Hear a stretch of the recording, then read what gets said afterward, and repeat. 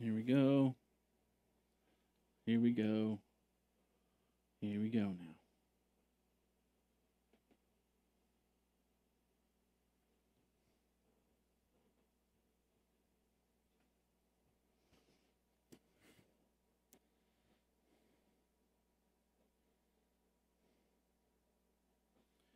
Ladies and gentlemen, okay. Checking this out.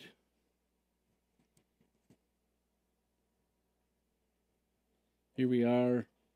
And this is the first test. Ladies and gentlemen, okay. And that looks good. Checking this out. We'll put that low so it doesn't bounce back, but I want you needed to see this. Welcome. This is live stream test number 2. Using basically the same getup that I used before. So what I have here is a. Let me turn this down a little bit more. Basically what I have is going to be a 2 cameras, and 1 desktop production, all through the ATEM switcher. Let me switch over to camera 2 here. So the added feature to what I did yesterday, and I'll frame this a little bit better. The added feature to what I did yesterday was I got this little puppy right here, and I didn't hit the record button. So I'm going to start this again, because this is all about the record as well. So let's hit this. 3, 2, 1. All right, here we go. Hey, everybody. Jeffrey Powers here from Geekazine, Think Magazine, Put in a Geek. And I've now got the live stream unit all set, ready to go. We're going to be doing a 2-camera unit. Third video is going to actually be the the computer monitor, and go from there. The missing piece from yesterday is this little puppy right here. Oh, you're not seeing this. Let's flip over here. This little puppy right here. This is the Atmos Ninja 2, and I don't have the SSD drive. People at Atmos told me that I can actually use a regular hard drive. So I had a 500 gigabyte hard drive in here that I could use. So I'm going to test this out and see how this works. Straight up record. It records in ProRes.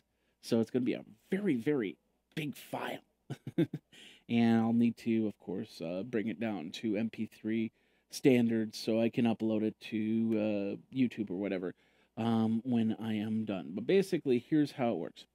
We have, and I should have hooked up another camera to this, but what we have is the MacBook Pro, which is right here. Let's switch over here. We got the MacBook Pro, which is right here. We have underneath it, we have the Blackmagic ATEM Production Studio 4K, which can do up to 8 different video signals. It can also do a lower third graphic. It can also do it can do 2 different types of keyed graphics. And basically what I'll probably do is I'll have the main graphic, you know, like a big page graphic on top there, and then I'll have the lower third graphic for these types of shoots that I'm doing here. Nothing fancy, nothing extreme.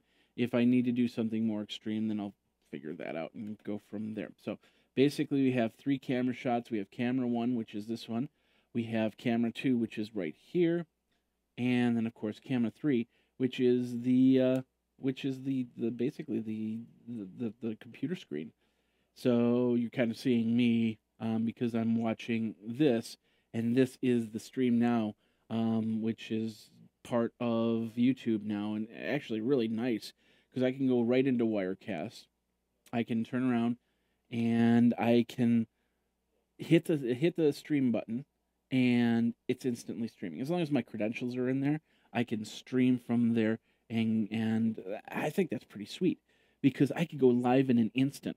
If I had, you know, something, you know, where I, you know, somebody said, "Hey, come on down, bring your cameras and start streaming now," then I could do that. It might take a little bit for like 2 or 3 camera setup, but if I take my MacBook, I have the Blackmagic. This is the I don't know if I want to move this, but we'll see. You know, the Blackmagic Intensity Pro, which this is something I've always had. And with this is what I push it into the MacBook Pro with. And I have the Blackmagic card in my PC, which of course also allows that to do that. So, and what's happening is this is the structure, the flow of the video. So 2 cameras and of course the computer screen all coming in. They'll come into the ATEM. The ATEM will then HDMI out into the Blackmagic box. That will split. Through Thunderbolt, it'll go through Wirecast, and you'll see it as a stream. On the other side, there's the HDMI out, and the HDMI out will go to the Animus. Now, I thought of doing a daisy chain out from the Blackmagic to the Animus to the Intensity Pro, but I think that this is a better option here. And of course, I'll test it, because the biggest issue is the audio. And right now, as you can see with this, I have the audio from my mixer right here going out here, that going into the box, into my MacBook Pro for the streaming. Therefore, this is how it's all going to work when we go to stream, and go from there. And what I'll do is, for Wirecast, as a speaker, this is going to be 15-minute sessions. 15 minutes on, then 15 minutes as people get reset for the next session. So you'll see probably a logo, and that logo will actually be controlled through Wirecast, not through the ATEM software control. So then I'll be doing some of this stuff on the stream, and it'll be going through the stream, but will not be recorded onto the main video. And that's the important thing, because if somebody says something, or something gets passed, like if I put up a Twitter feed or something like that, and I mess up and somebody says something bad, then it only goes through the stream. It doesn't go through the actual recording. So I can go back, I can scrub that easily and go from here. And of course, this is high quality ProRes recording right here, and we'll see what happens. I'm trying to do about 15 minutes of this recording. And right now, I'm doing on the stream. I'm doing about 300 to 500 kilobits per second at 30 frames a second, which has given me a CPU cycle pretty low. I'm really happy about that. This one looks like we've been about 5 minutes 39 seconds, 5 minutes 40 seconds, because the time code is running on the bottom here, and of course it will have time code with it. So I'll be able to, if I needed to sync it up with something else, I can sync it up with something else and go from there. So, and of course, if I need to switch it, we can switch it back and forth between the presenter's screen, which of course this will not look like this. Right now we've got the YouTube running. Camera one will basically be the presenter and the presentation on the screen. And then of course camera 2 will be more of a close-up shot of the presenter. So we can now run through 3 different cameras. I can put a 4th camera on if I want to. I can put 6 more cameras on if I want to. But we're just gonna do the 3 for now and see what happens. Go from there. So that is pretty much it, and it's looking pretty good. The Ninja's a little bit warm. Everything, of course, is going to run a little bit warm.